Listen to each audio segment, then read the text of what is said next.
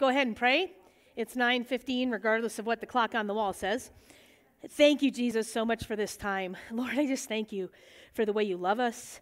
Lord, I pray that today we just see your cross and what you've done for us in a whole new way.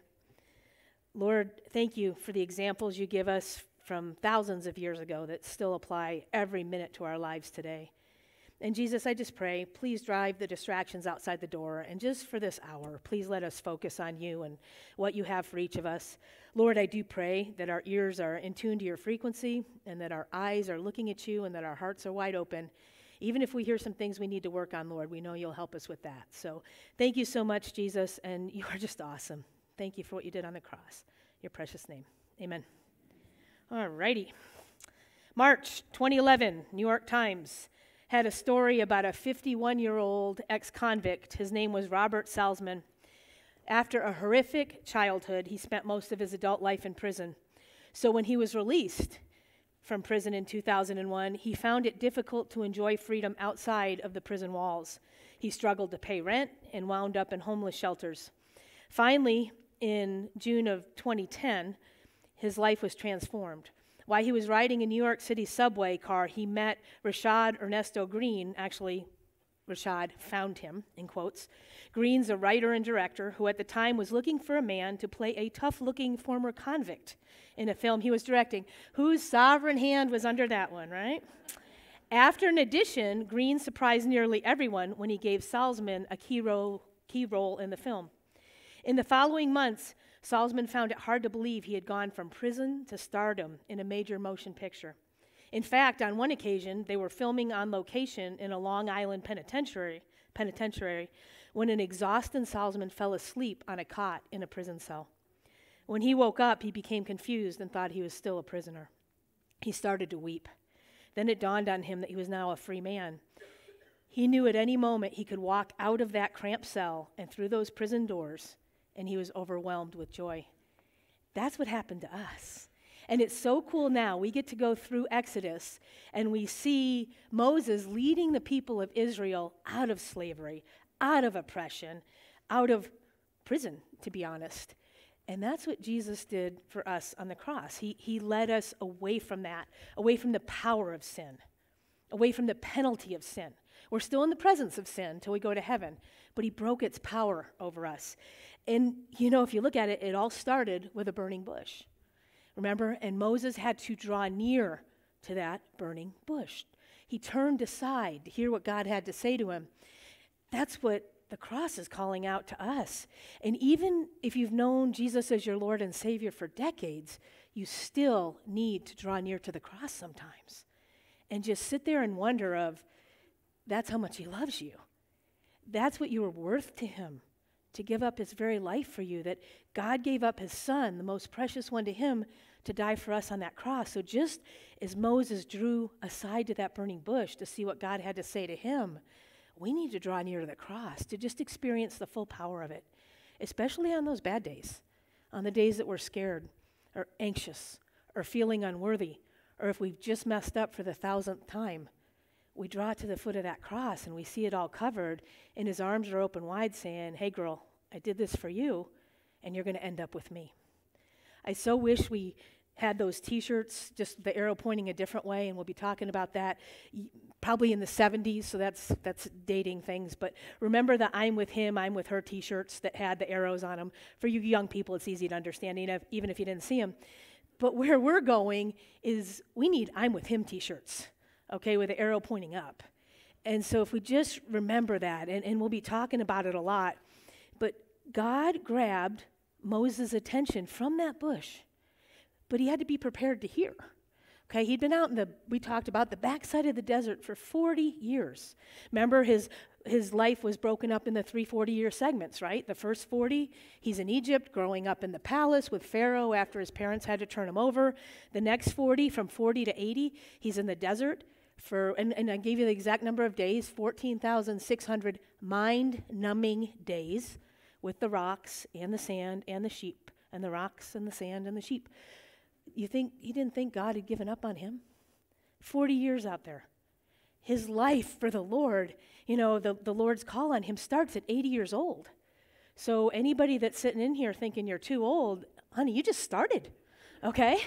If God has still got you here, living and breathing and even moving a little bit, there's a reason, okay? So we need to have this desire to listen. We need to prepare to listen. And this convicted me too as I was starting to think about it. I tell you what, when I teach and I come across these things, I'm like, you know what, you need to do this every day. You came across this, so just when I share these things, I'm convicted first. And so as the conviction goes through me, then I'm excited to convict you, okay? But do you greet the Lord first thing every morning when you wake up? The first thing out of your mouth. Good morning, Lord. Thank you for another day. Thank you for giving me this. Thank you just for loving me. And then the thank you prayers just start rolling. Is that how your days start? Ask him what he has for you that day. Just, what are we going to do today? I'm with you. What are we going to do today? And if he answers, if you feel, you're going to stay home and have quiet time today. That's what needs to be okay too. So often we get in the rush of serving that we miss who we're serving. Okay, it's wonderful to go and serve the Lord.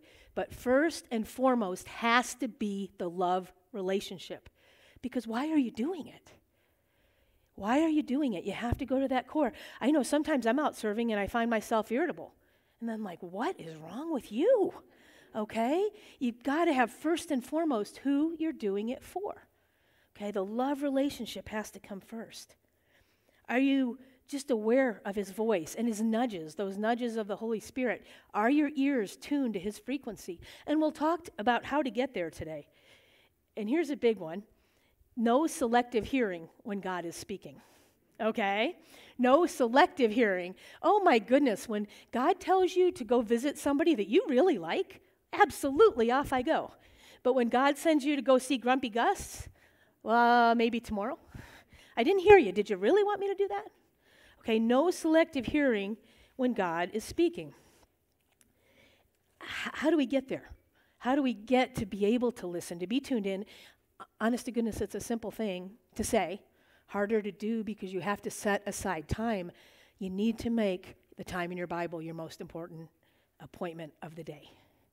John Wesley, he, would fill out his planner every day. He didn't have the fancy ones we have, but every day he had an appointment with God. And he said, that is my most important appointment, my appointment with God. Because how are you going to hear him if your heart's not open to him? And like I've mentioned before, I just think it's so awesome because I'm a multitasker, okay? When you read your Bible, you're multitasking. You're worshiping as you read. You're going, look what you have done. Look how awesome you are. You're praying, you're praising. As God's word just goes and runs through your body, through your mind, through your soul, through your heart. And you're just lifting up, Lord, you are just the greatest. You're just doing all these things at once. You're reading, you're praying, you're worshiping. Make it your most important appointment of the day. You got to be ready when he calls you from the bush. And we're going to talk about what that looks like because you know what? I can give you 3 or 4 ways you're being called right now. Okay? Well, look at that. This is what I like. Chuck Swindoll said this about Moses. He said, what was God's larger message to Moses in that moment? Release your imagination for a few moments. It might have included some thoughts such as these. Moses, 40 years ago, you were a fine-looking bush, impressed with all your own foliage. You had long, strong branches and lush green leaves, but when your bush started burning, it was gone in less than 48 hours. Your grand scheme went up in flames, charring your dreams and consuming your ambitions along with it. Think about that. All these great plans. How about the young girls that go to Hollywood or New York with their grand scheme and their grand plans? And let me tell you what, no little girl sitting there playing ever said when somebody asked, what do you want to do? Yeah, I want to grow up and be a prostitute. I want to grow up and be used. Nobody ever said that.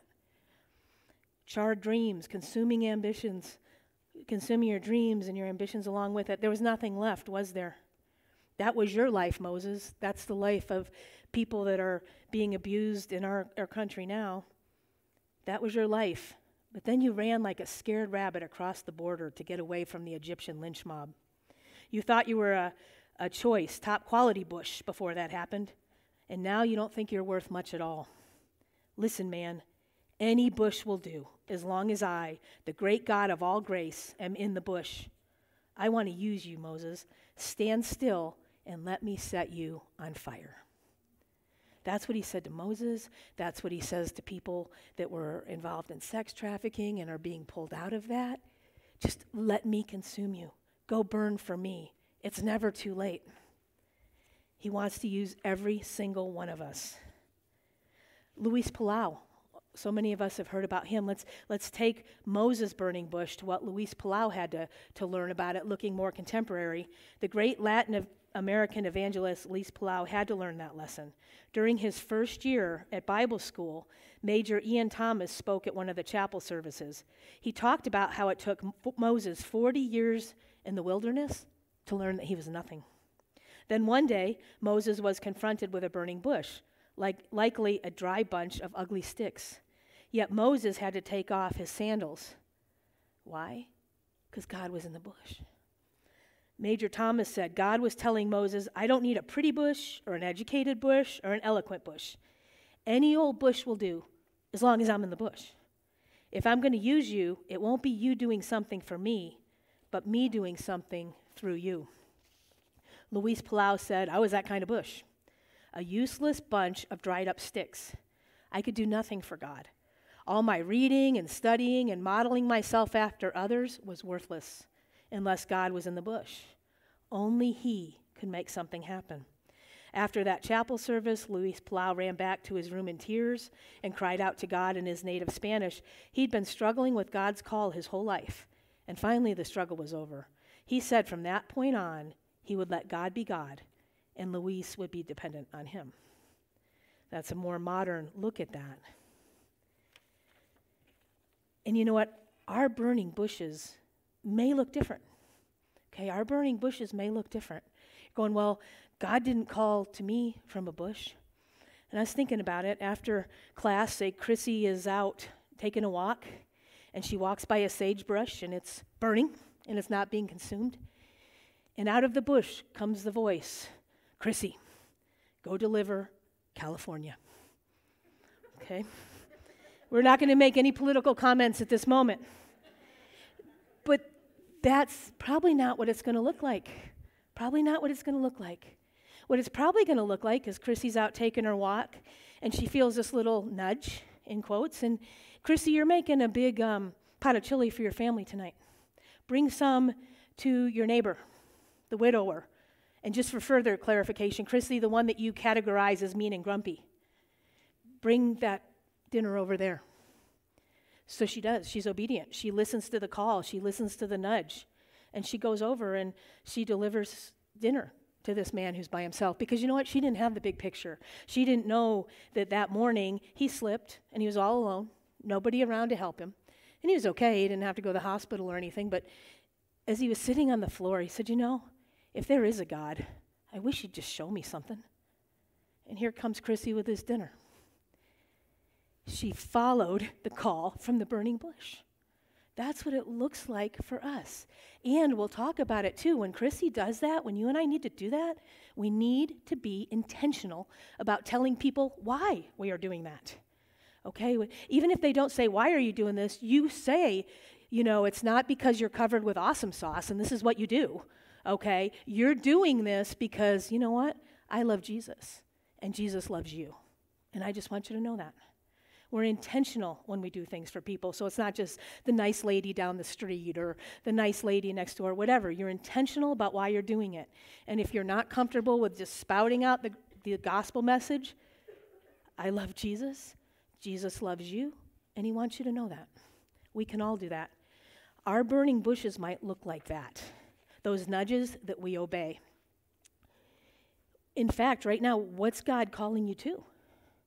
Like I mentioned, we're living and breathing. What's God calling us to? Number one, he's calling you to draw near. Okay? He's calling you to draw near. It says in James 4:8, draw near to me and I'll draw near to you. He is calling you right now to draw near to him, to ever deepen that love relationship. He just wants to be with you. He's not calling you to draw near to give you this laundry list of stuff to go do. He just wants you to be with him, Draw near to God. And remember that silly, it's always been in my head, that visual, because it makes so much sense. You know, the old farmer driving the pickup truck and his wife sitting over as close to the passenger door as she can get. And she looks at him and she says, honey, remember when I was so close to you while you were driving? I was almost on your lap. And he looks at her and says, well, I ain't the one that's moved. Okay? If you don't feel close to God, he ain't the one that's moved. Okay? It's you. It's you. And the beautiful thing is within moments you can be right back. I am so sorry for whatever sin it is that could be keeping you apart. I am so sorry for my inattention, my not listening to you, but I want to listen now. Will you help me?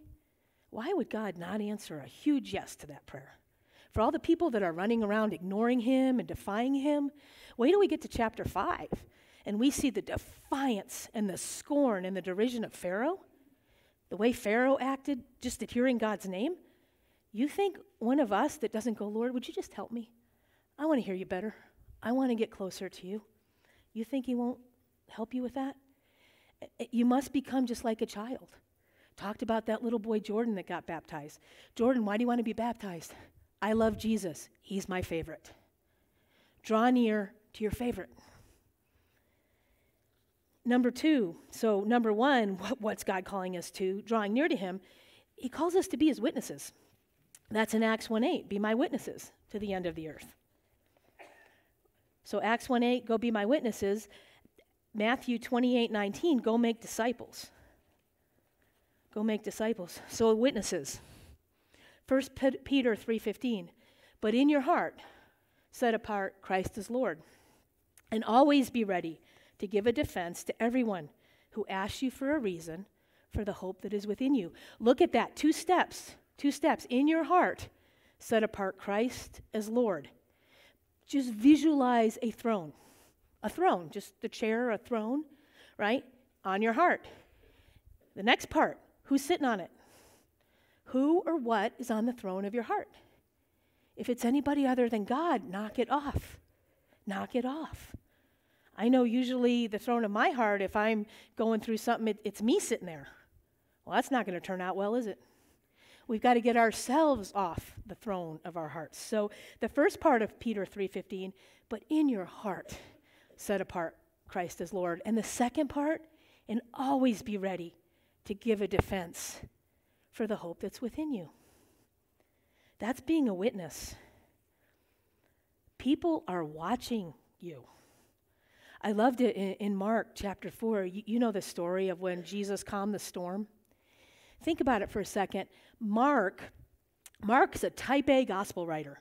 Okay, Mark just wants to get to the point. He gets Jesus faster to that cross than any of the other gospel writers. He's a type A. He uses the word immediately all the time. He doesn't use a whole lot of details, but he gave us a detail in that story of Jesus calming the storm. He talked about Jesus and the disciples getting in a boat to go to the other side, and he said, and other boats were watching. Why are you throwing that detail? They were watching to see what Jesus was going to do. Ladies, people are watching you. They're watching you. How does a Christian navigate our world of uncertainty right now? The hope that's within you. Always be ready to give a defense. How does a Christian go through what's going on now? Are they as fearful as everyone else? Are they as cynical as other people, as negative as other people? Or are we radiating Jesus Christ and love and joy and peace in the midst? People are watching you. Be a witness. Be a witness. Remember that silly little story about the little fellow who was watching his pastor neighbor build a fence? This little 8-year-old boy sat there for 2 hours watching the pastor build a fence. They were chatting back and forth, but finally the pastor said, Bud, it's a Saturday morning. Why aren't you playing ball with your friends or watching cartoons? What are you doing? And the little boy looked at him and said, well, Pastor, I've been waiting. I want to hear what a preacher man says when he hits his thumb with a hammer. Okay? You're being watched. You're being watched. Okay, but what does that look like? I pray that if I asked anybody that knows you, what does it look like? Oh, she's different. Man, you know what? Yeah, she's going through all the same stuff everybody else is, but there's this joy in her. There's this peace in her. And then here's you. Always be ready to give a defense for the hope that's within you. Because who's on the throne? Jesus Christ. It's just, it answers all the questions right there. What, in fact, is God calling you to? Draw near, be witnesses, make disciples. Number 3, be intentional. Like I talked about with the Chrissy example. When somebody asks why you're doing it, and even if they don't, be intentional. I'm doing this because I love Jesus, and he loves you, and he wants you to know that. Be intentional. 1 Peter 2:12, live such good lives among the pagans that though they accuse you of doing wrong, they may see your good deeds and glorify God on the day he visits us. Be intentional. That was 1 Peter 2:12. So look at all the things that God's calling to you from the bush right now. Finally, Micah 6:8. Micah 6:8. God gives us our marching orders. Do what's right. Tell me that doesn't apply to every aspect of your life. Just do what's right in God's eyes. He gives us a whole book telling us what's right. Do what's right. Number 2, love kindness. Love kindness. And number 3, walk humbly with your God. What more do we need than that? From the bush. Do the right thing. Love kindness. Walk humbly with me. That's what God's calling us to do. And then he'll give you more things as you stay attuned to him. And you'll find yourself just being blessed upon blessed as you are obediently blessing others. But, Moses made mistakes. We saw he went before he was sent. Okay, remember Moses went before he was sent. He went out and killed an Egyptian because he knew he was supposed to deliver Israel in some way, but he went out in his own strength and he leaned on his own understanding. I'm going to talk about that a lot today. So he went before he was sent. And then he ran after he failed. He ran after he failed because he wasn't doing God's will. He was doing what Moses thought was best. He was leaning on his own understanding. And then he resisted when he was called. Okay, so he went before he was sent, he ran after he failed, and he resisted after he was called. 3 strikes. So God just flushed Moses and started with somebody else, right? Of course not.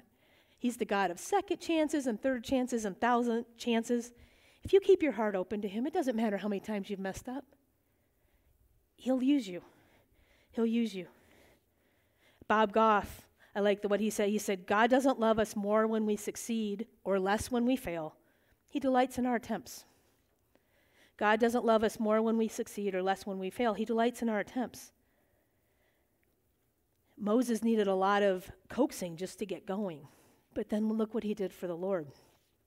This was an awesome story. It was about a man and a woman who felt the call of God on their lives, but in some way they did the same thing. They went before they were sent. The name Vanita Schlaf, we'll just call her Vanita S. because I can't pronounce her last name.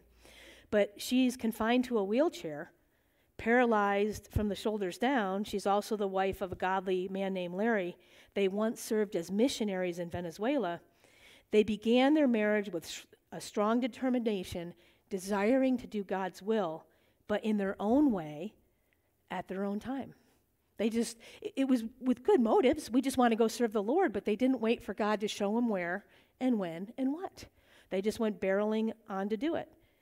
Then early in their marriage, they're traveling in a car with some relatives, but they never arrived at their destination. Their car ran head-on into another, and Vanita was thrown from the back seat, and her spinal cord was severed at the neck. From that moment on, she was completely paralyzed. Through a series of operations and doctors, they finally told Larry the hard truth: you're going to have to live with the fact your wife will be in a wheelchair for the rest of her life, and you won't be able to have a family. Frankly, you're going to have to care for her as if she was a child. Larry remembered his wedding vows and determined to keep them regardless and stay by her side. When they traveled together, he lifts her into the car, folding up her wheelchair in the trunk. At night, he dresses her for bed and feeds her. In the morning, he lifts her from bed, places her in the chair, and feeds her breakfast. Together, for several years, they were engaged in a bookstore ministry in Venezuela, faithfully sharing the gospel of Jesus Christ at every opportunity. They worked through the shock and the grief and the bitterness, and they came out trusting God on the other side. They quit leaning on their own understanding. They remain to this day highly effective tools for Jesus Christ. In my mind, this man and woman are living the most attractive, winsome examples of burning bushes I've ever met. And that's Chuck Swindoll saying that. Contrary to what the doctors told them, Vanita has given birth to 3 healthy children. Remember the midwives? Right in chapter 1 of Exodus, remember the midwives when Pharaoh said, every baby boy you throw in the Nile to drown or be eaten by the crocodiles, and they refused to do it? They feared the Lord more than they feared man. And what did the Lord bless them with? A family. That's what happened to these two when they finally got on God's page, in God's time, in God's will, in God's way. And you know really what happens when you come to the fact of, or the declaration of, Lord, it doesn't matter if you don't even give me this. I'm going to love you anyway. Amazing things happen. Larry came to the Lord one day, as did Vanita, and said, we may not be much, but we're available, thorns and all. We're just a couple of ordinary bushes, Lord. Please set us on fire for your glory. We can all do that. I gave you a checklist today. Just, get your ears turned to God's frequency. Get your eyes off of your circumstances and fix them on your Savior. We're just going to be going through these. But number one, I didn't put it on there because we talked about it so much last week, but you've got to make this your conditioned response. Remember last week? I know I'm not, but I know I am. I know I'm not. I know I'm not able to save myself, but I know I am. I know Yahweh. I know God. I know I'm not worthy, but I know I am. He told us that, his name, I am. It makes up for everything we're not. So you can put that whole laundry list in there, whatever it is, whatever all your weaknesses, whatever all your failures are. I know I'm not, but I know I am. And that's what's going to take you to glory in heaven. It's who you know and the fact that you're with him. I know I'm not.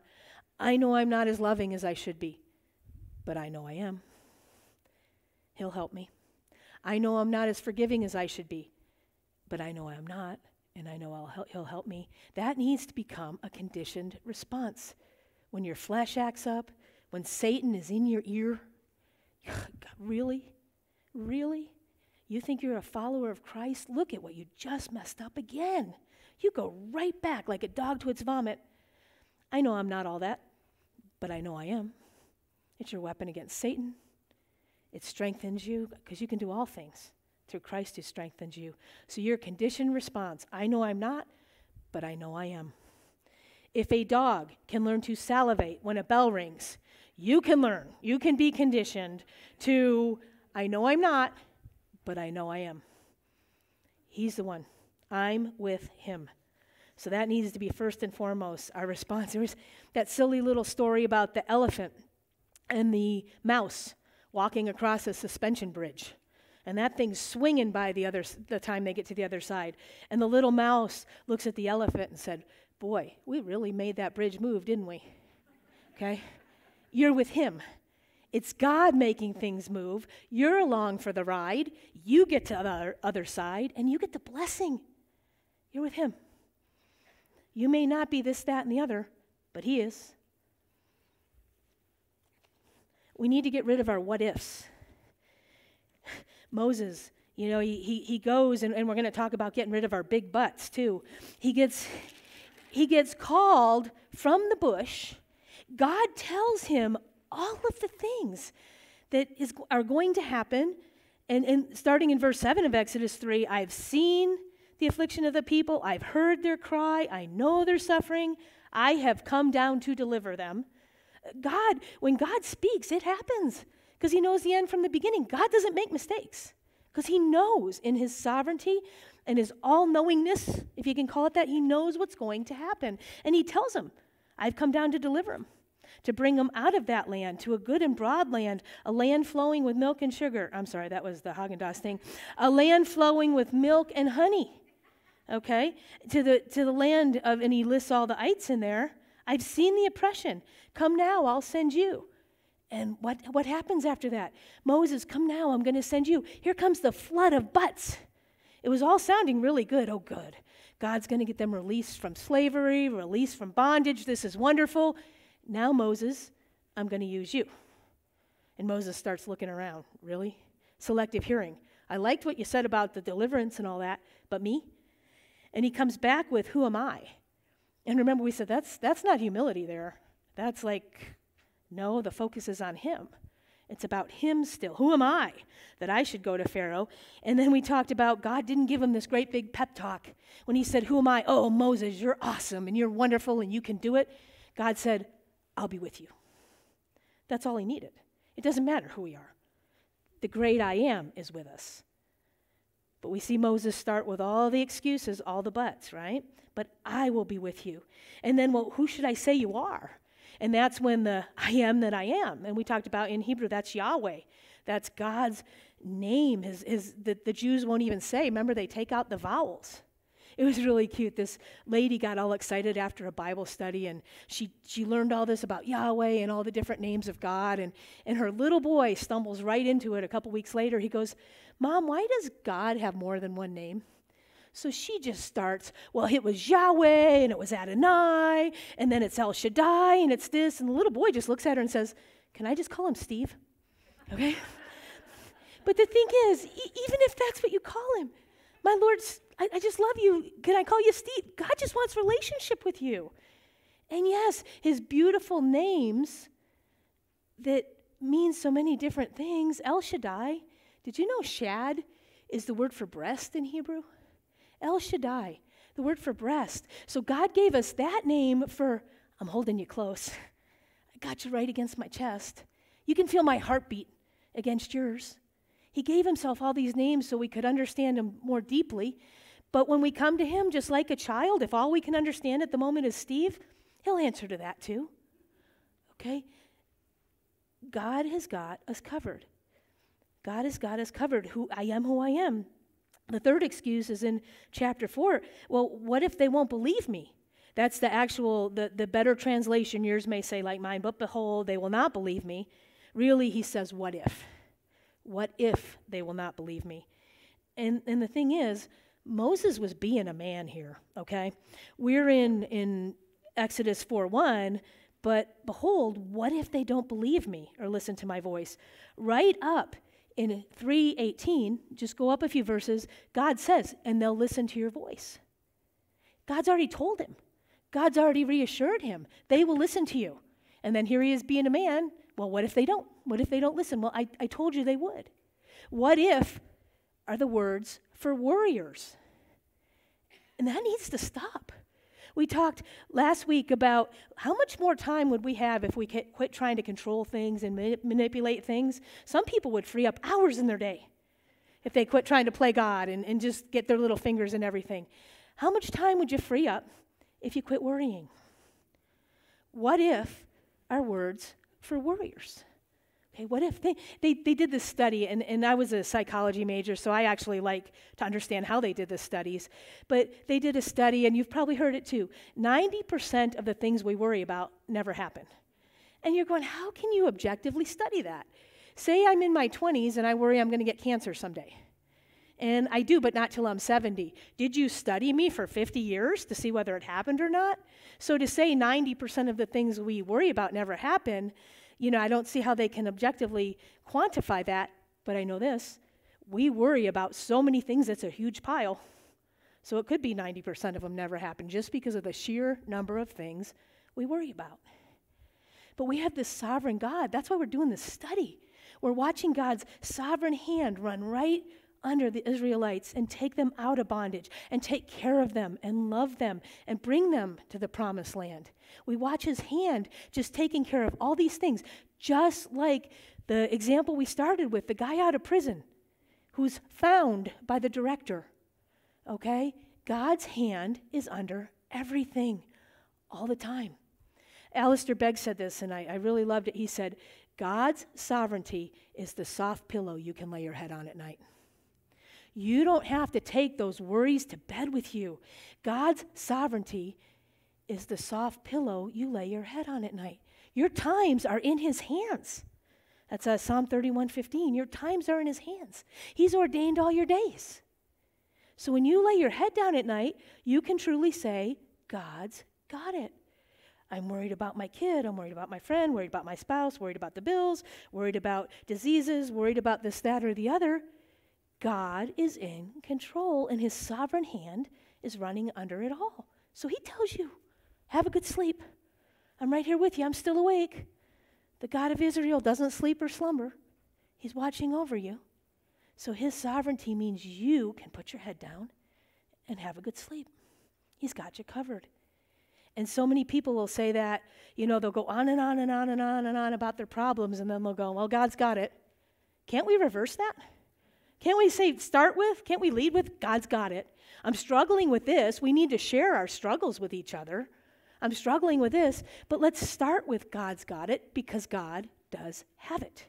He's the same yesterday, today, and forever. He was in charge in the times of Exodus.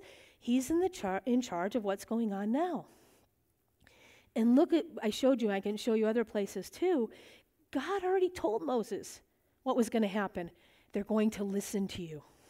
They're going to listen to you. And then he comes back with his what if. Well, what if they don't listen? I told you they would.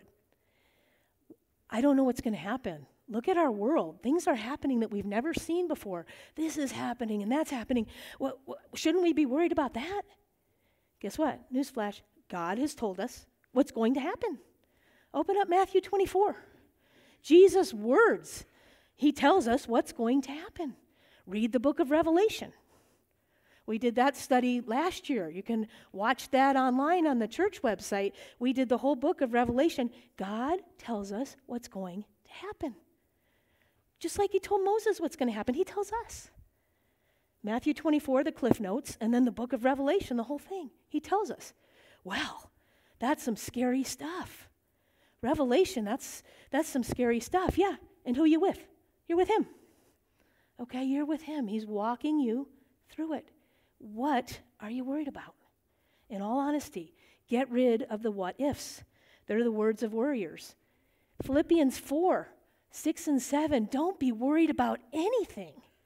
How's that for an emphatic statement? Don't be worried about anything, but in everything, with prayer and petition, with thanksgiving, present your request to God. And the peace of God, which transcends all understanding, will guard your hearts and minds in Christ Jesus. That peace that skips your head and goes right to your heart. It transcends all. I should be worried. I got all this going on, but I'm not. Why? Because the peace of God, which transcends all understanding, will guard your heart and your mind.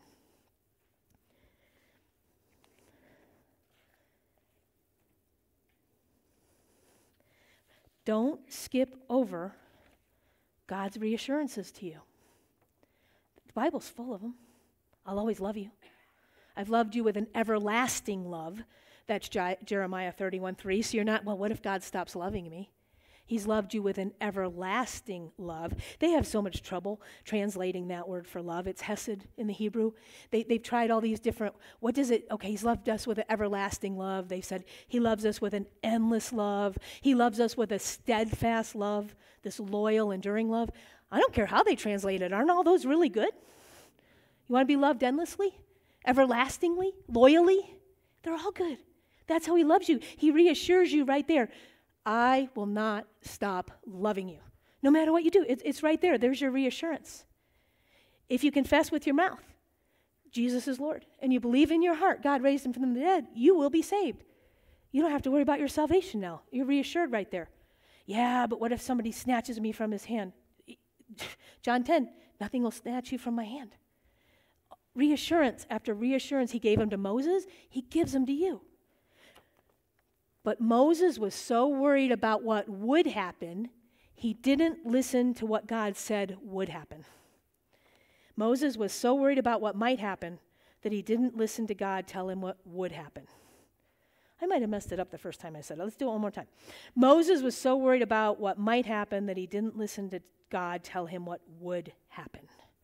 Okay, don't fall into that. God was saying, I will do this, and I will do this, and I will do this. That's what we need to be listening to, not our what ifs, okay? I want to break this down too. I've even taught a whole retreat on Proverbs 3, 5, and 6 and never saw this. Trust in the Lord with all your heart And lean not on your own what? Understanding. In all your ways acknowledge him, and he will make your path straight. And then 3:7, don't be wise in your own eyes. Think about that for a minute. Trust in the Lord with all your heart, and lean not on your own understanding. That's the part that I missed. Leaning on your own understanding, you're making your own crutches. Think about that. When you are leaning on your own understanding, you're making your own crutches. Man-made, woman-made crutches. Yeah, instead of trusting him, I'm what-ifing, and I'm trying to manipulate and control and change. You're never going to understand when you're in the midst. You're never going to understand what's going on when you're in the midst. I can give you biblical examples, many of them. I'm just going to give you a couple. Think about Joseph. Joseph in the midst.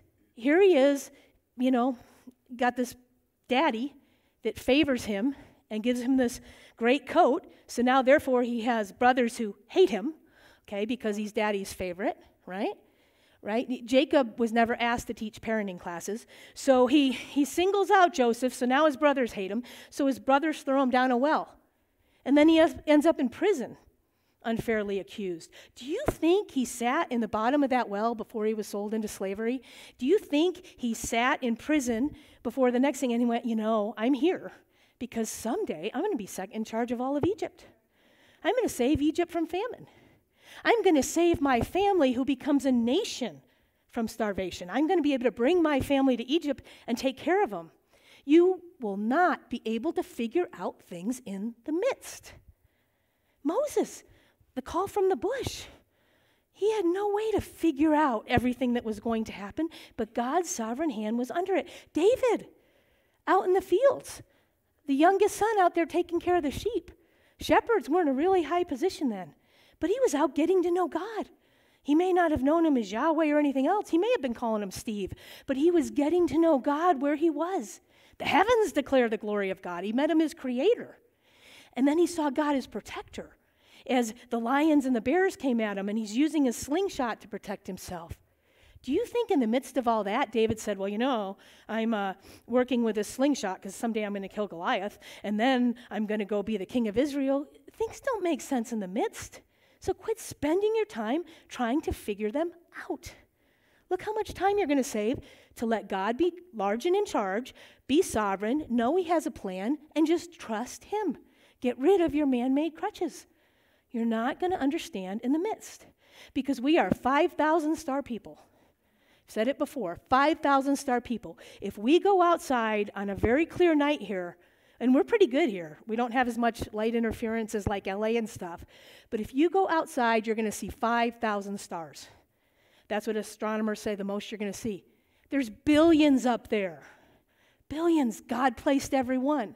But you're only going to see 5,000. So how big is your picture? How big is your picture? Quit leaning on your own understanding. You've got a postage stamp picture. You're not going to understand in the midst. I got an example of it yesterday. We've got this little lab puppy at our house. He's 7 months old, and his name is Chuck. And I named him after, Charlie Brown, Peppermint Patty thing, call him Chuck. I should have called him Tigger, because all he does is bounce and jump and all those things. We've never had a lab before. But I went away for the weekend and came back, and Chuck is limping so bad and can't even put weight on one leg. So, of course, I blame my husband, because he was watching him. What did you do to Chuck? So I didn't do anything. He starts limping, so we take him to the doctor, and the doctor comes in, he looks at him, he looks at me, he goes, does he jump much? And I looked at him, and I promise what I wanted to say was, didn't he just jump on you when you walked in the exam room? And any of you that have been to our house since we've had Chuck, Chuck jumps 100% of the time. We have not been able to get the happy out of the boy. He's just jumping everywhere. So the fix is Chuck has to go on all this medicine because he's messed up a growth plate in his leg, which could affect his whole little life. So he's on all this medicine, and we have to keep him quiet for 2 weeks. And I'm looking, the vet must have seen the disbelief in my face, because we have another dog who we got Chuck for, because the dog needed somebody to run around with, Griff. And so he gave me sedatives for Chuck. Okay, so look at little Chuck. Favorite things, taking walks. Favorite thing, racing in the backyard after Griff. Favorite thing, jumping on people. Okay, favorite thing, eating, because he's a lab and that's all they want to do. Chuck has got to be in puppy prison for the next 2 weeks. What's his little brain thinking? I put him in this morning when I exercised. I put him in when I left here. He's in puppy prison. What do you think he's thinking? Did I do something wrong? Are you punishing me? Do you not love me anymore? Do you not care? I've lost everything important to me. Are you not paying attention? Have you ever said those things to God? Look at Chuck's picture. Look at Chuck's little tiny puppy picture when really we as adults and people can say, Chuck, 2 weeks, dude. You got to be down 2 weeks, but then you'll get your whole life to run and jump on people and do all the things you like to do. But he's just got this tiny, tiny little picture. If any picture, because he's a dog. But that's us. That's us and God. We have this tiny little, God, you got to fix this now. God's got the big picture. It applies to people too. There's this dear friend of mine, and she's marrying this guy, and he's just not good, okay? So she introduces me to him, and within 5 minutes, I'm like, no. And so after they leave, I started praying him out, okay? I start praying him out. It worked with my sons, okay? I had 3 sons, and with all the little girlfriends over the years, you pray them in, you pray them out, you know? And my praying out worked. And my 3 boys have found good, godly Christian women. They're awesome, okay? So I, in the process of praying this guy out, okay? And he doesn't like me either, let's be fair. But as I'm praying, I'm like, God, she's a good lady, and look at him, and I start listing all the stuff wrong with him, because, God may not know. And so I'm praying this guy out, and then here comes the save the date for the wedding, and I'm like, it's still on, I got to pray harder, right? And so doing this, and then God just spoke to me as I'm looking at this sovereignty, and lean not on your own understanding. Look at what I'm leaning on, my arrogance, that I think I know what's best for her. Do you think maybe by God's sovereign plan, he allowed those 2 to meet because someday they're going to get saved together? Maybe this guy is going to help lead her to salvation. Look at God's sovereign hand versus my stupid, leaning on my own understanding, my crutch of arrogance. We need to get rid of our self-made crutches and just trust God. So now I just pray God's will, because what I should have been praying all along, but I had to go through the stupidity first of being critical and judgmental. But you know what? Sin is stupid, isn't it? Let go of your self-made crutches. Don't limit God with your prayers. Don't limit God. Don't limit God. I love this story in the New Testament. It's in the Gospel of Matthew. Just read it later. It's Matthew chapter 20, starting in verse 29. As Jesus and the disciples go out of Jericho, a great crowd follows. And behold, there were 2 blind men sitting by the roadside. And when they heard that Jesus was passing by, they cried out, Lord, have mercy on us, Son of David.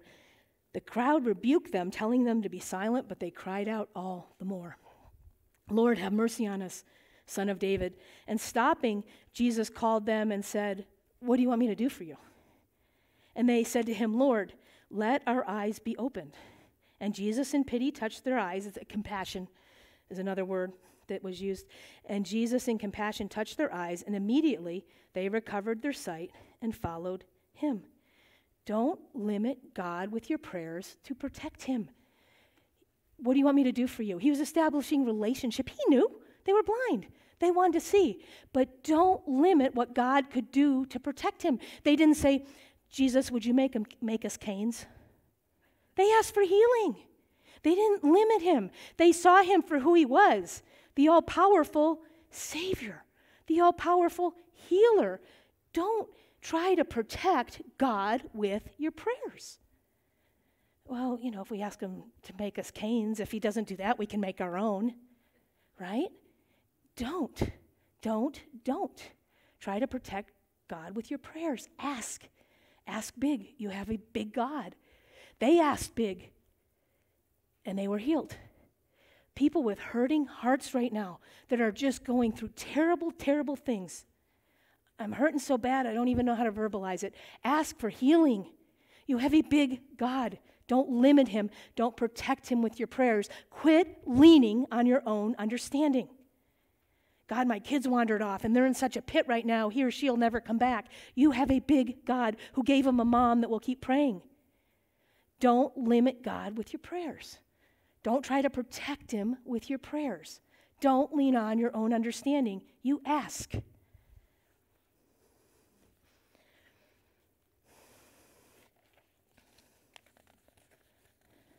Boy, there's certain people I hope never watch this tape, though, after I said all that about the friend and the guy. Okay. I know. It's woo. All right. It was just such a good example. Off we went. All right. It was good, right? I mean, okay.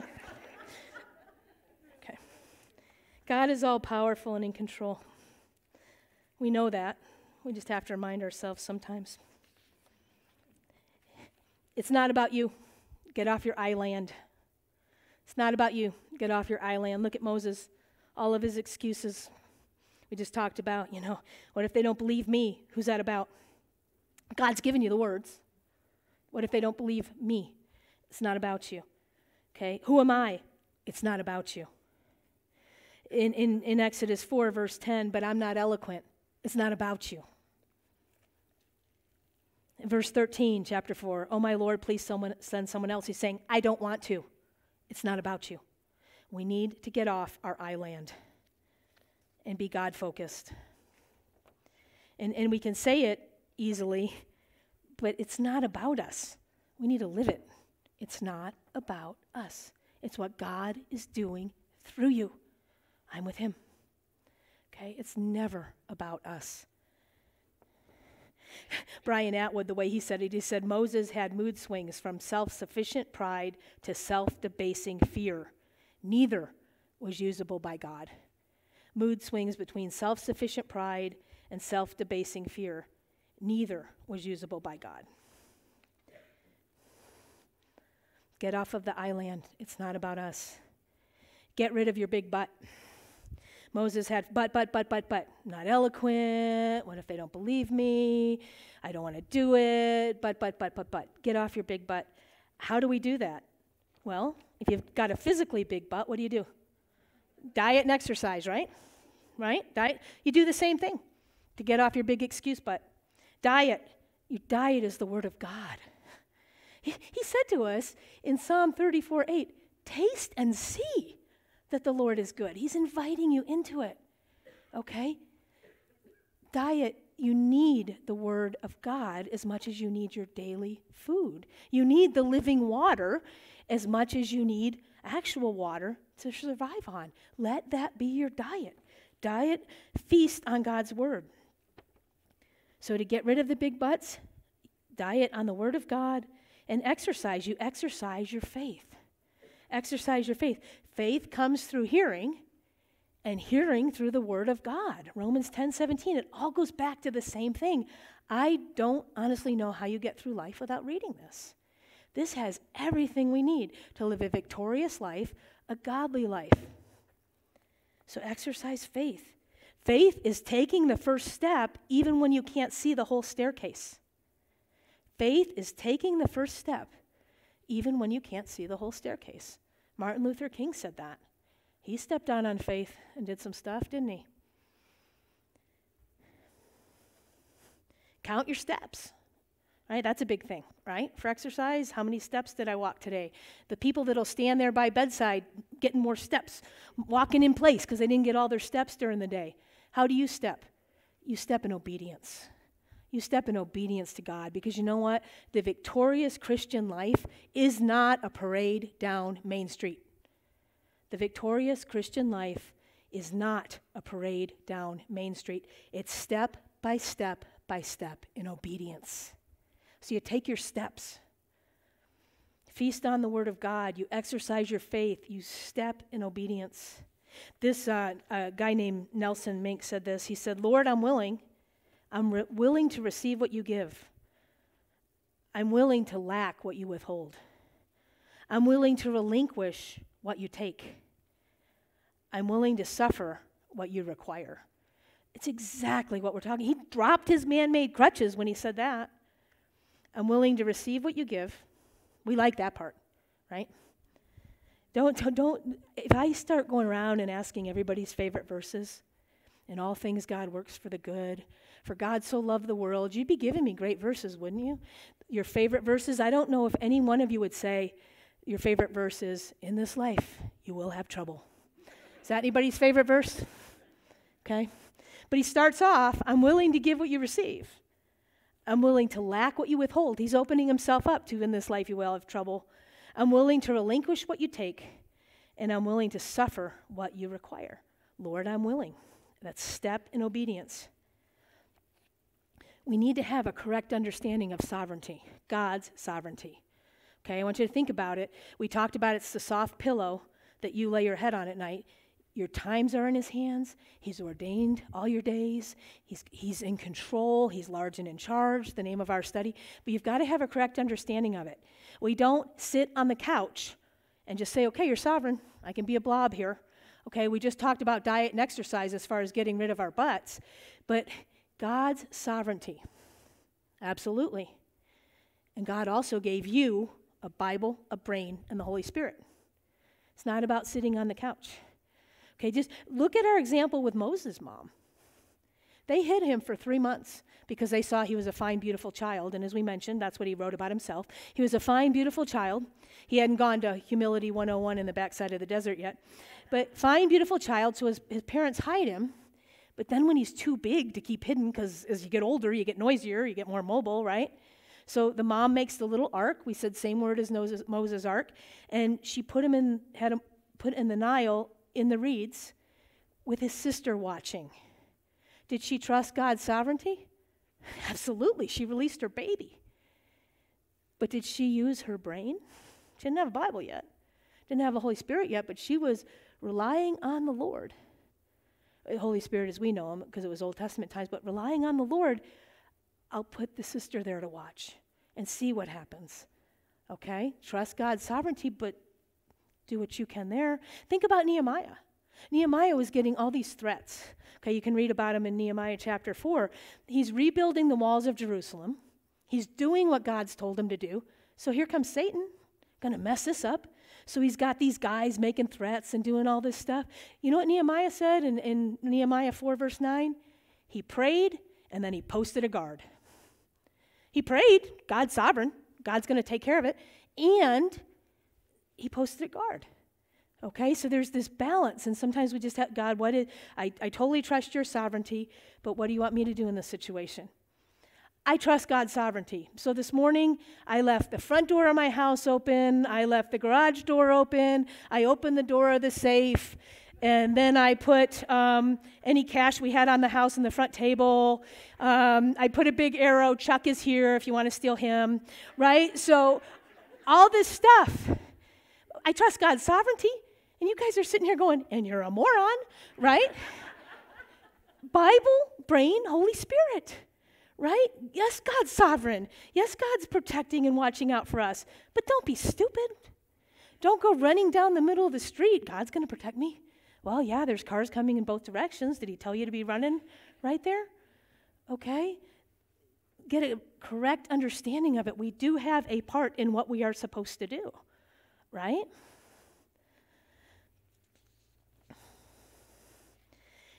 We talked about God's giving his gracious and kind reassurances to Moses. You see another one. Remember when Moses, I had explained, after Moses killed the Egyptian, remember he looked side to side, but he didn't look up. He took matters in his own hands. He kills the Egyptian. Israelites tell him the next day, we saw what you did. He runs away. The Pharaoh said, kill him. Pharaoh put a bounty on Moses' head. He said, kill him. Now look what God's doing. God's calling Moses to go to said Pharaoh back in Egypt, saying, let my people go. Right? The Pharaoh's put a bounty on Moses' head. Now God's telling Moses to go back. He didn't have to do this. But in chapter 4, verse 19, the Lord said to Moses, go back to Egypt, for all the men who are seeking your life are dead. God gave Moses reassurance, just kind reassurance that he didn't have to do. He could have said, just go back in faith. But he told him. He told him, the men that are seeking your life are dead. Well, I wish God would give me reassurances like that. Well, Hebrews 13, 5 and 6, right? I'll be with you. I'll never leave nor forsake you. Matthew 28, 20, I'll be with you always, even to the end of the age. We talked about, I'll love you with an everlasting love. How about those assurances?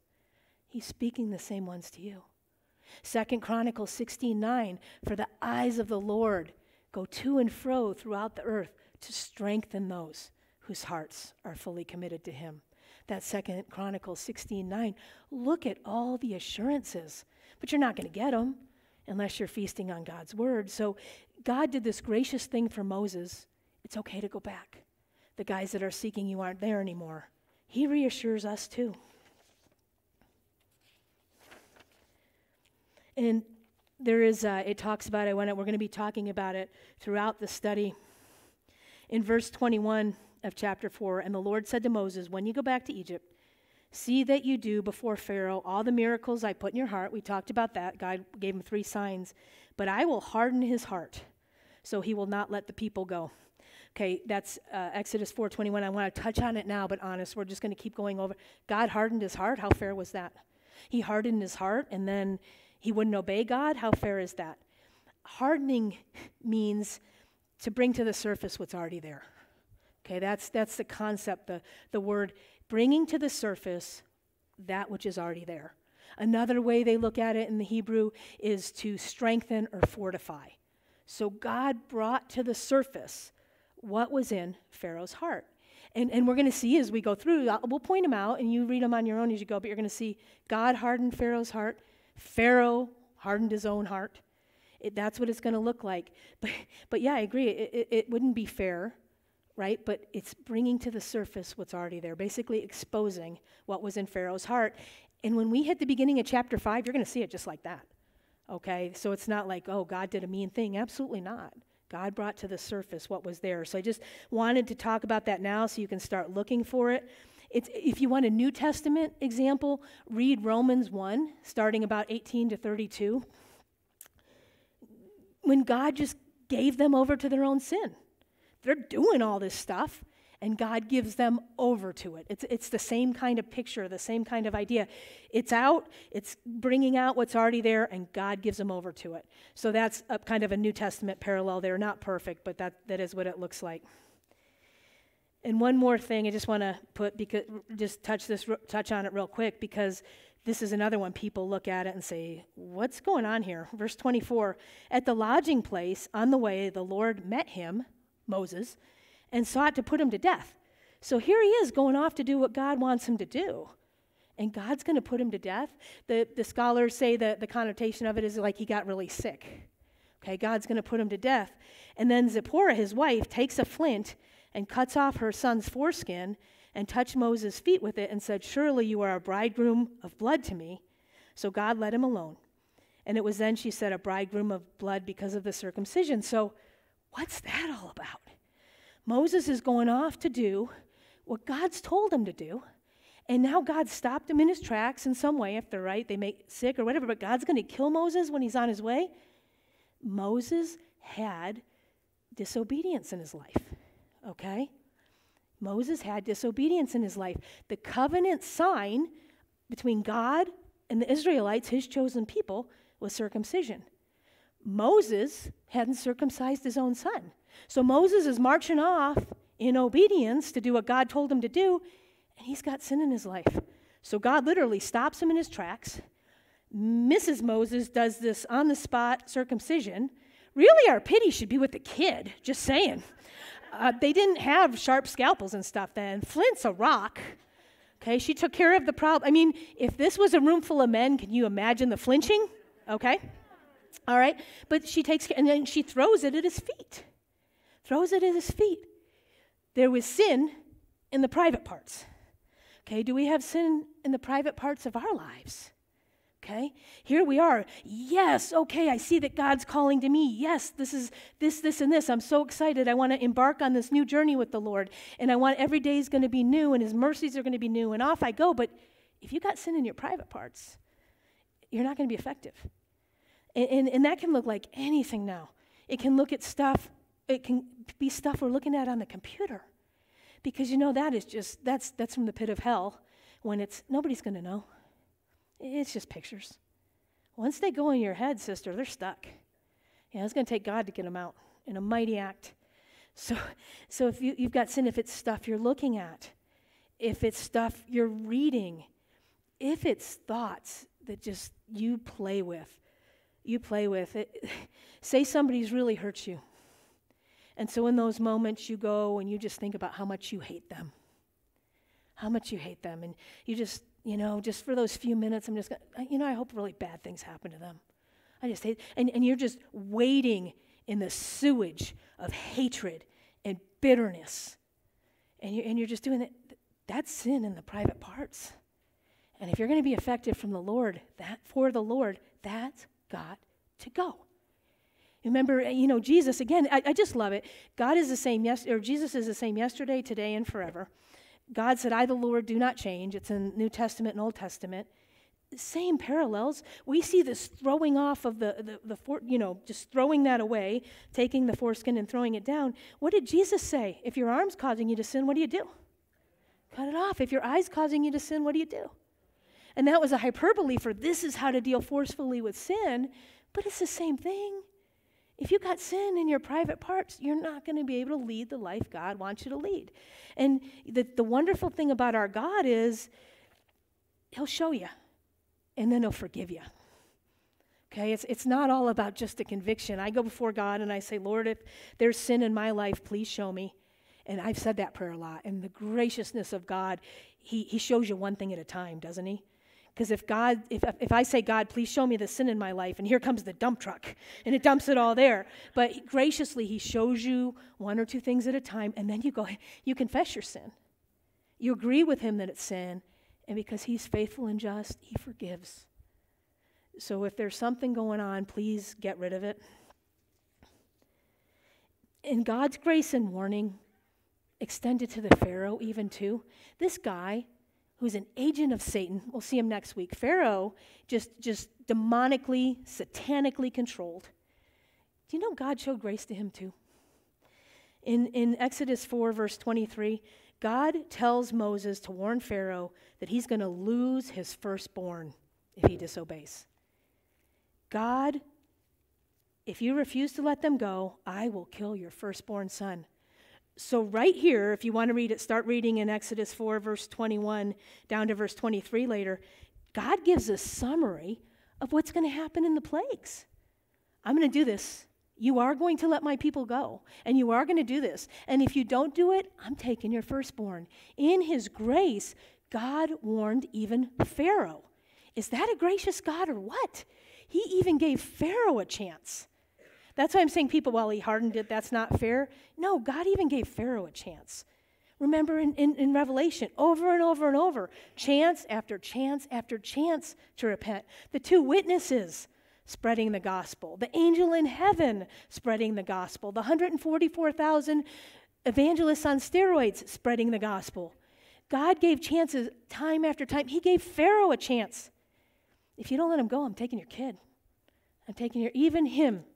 God showed grace to, because God can't help it. He's a gracious, loving God.